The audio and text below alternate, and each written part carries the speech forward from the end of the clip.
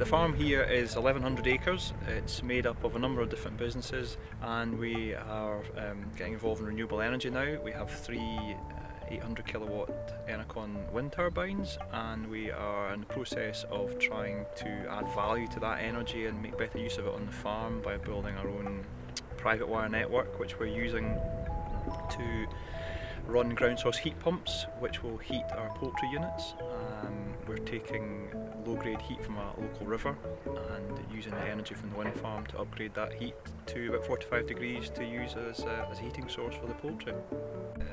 We want to try and become more energy independent, so we're looking in the future to extend our private network further through the farm to provide heat and energy to the rest of the business, not just the poultry side of the business. We also are looking at using electric vehicles, both at some point in the future, hopefully tractors, quad bikes, forklifts, cars, and we're also quite keen to expand the use of ground source heat pumps on the farm. We've found that as a great way of adding value to the energy that we're producing, but also giving us a little bit of independence of not having to buy in fossil fuels.